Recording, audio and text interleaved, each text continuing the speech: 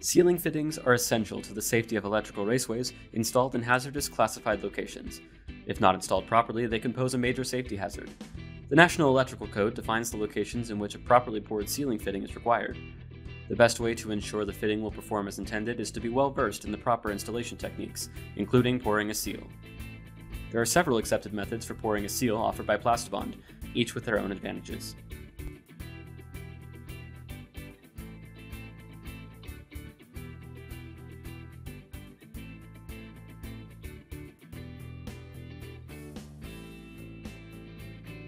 Before a seal can be poured, first pull the conductors through. Then, using CHICO X fiber, build a dam at each conduit hub. For vertical seals, a dam is only required at the bottom hub. For horizontal seals, you must build a dam at both hubs. Use a wooden stick or separating tool to completely separate the conductors, being sure to pack the fiber tightly around all wires. Be sure that the conductors are not touching each other or the wall of the fitting. The dam must be tight and strong enough to keep the liquid sealing compound from leaking out before it sets. The completed dam should be even with the conduit bushing. Tighten the larger plug fully, verifying you have 5 full threads of engagement to ensure the proper flame path. Then you can begin the seal pouring process. Prepare the sealing compound using a completely clean mixing vessel for each batch. Shake the dry sealant thoroughly in all directions. Mix the sealing cement by adding 1 part clean cold water to 2 parts sealant by volume.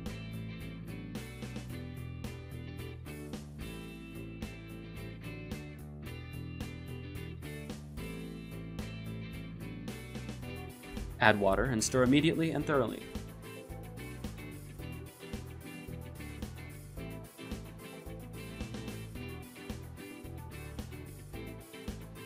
Pour the sealant into the fitting until the mixture is level with the last thread.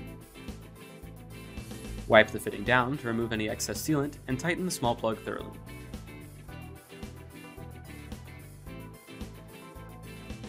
Squeeze the pouch until the inner liquid container breaks. Shake or knead the pouch until the compound and water are thoroughly mixed. Remove the cap and insert the flexible spout to pour the proper amount of sealant into the fitting.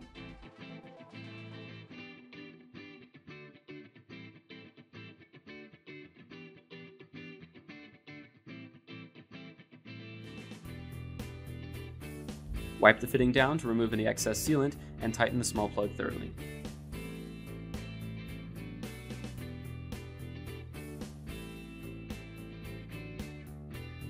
When pouring a vertical seal, create a dam with CHICO X fiber to prevent the sealant from expanding past the fitting chamber. For a horizontal seal, no dam is required. Additionally, separating the conductors is not required, as the SPEEDSEAL will separate the conductors as it expands. To prepare the sealing compound, remove the tape band from the cartridge. Squeeze the cartridge to break the foil barrier between the 2 contained materials. Hold the tube with the red cap on a flat surface. Push the mixing rod all the way into the bottom of the cartridge and pump rapidly for 40 to 50 strokes and for no longer than 30 seconds. The material will begin to expand quickly. At the last stroke, push the mixing rod all the way into the bottom and immediately unscrew the mixing rod, removing it carefully. Screw the pouring nozzle onto the cartridge where the mixing rod was removed and use the mixing rod to push the plunger. Inject the proper amount of sealing compound material into the fitting through the threaded opening, sealing it and cleaning it afterwards as usual. Attach the included red tag to designate that the fitting was sealed using CHICO SPEEDSEAL. When it comes to pouring a seal, make sure you select the correct seal and sealing compound that aligns with the hazardous location in which you are working, and perform the appropriate installation techniques to ensure a proper seal every time.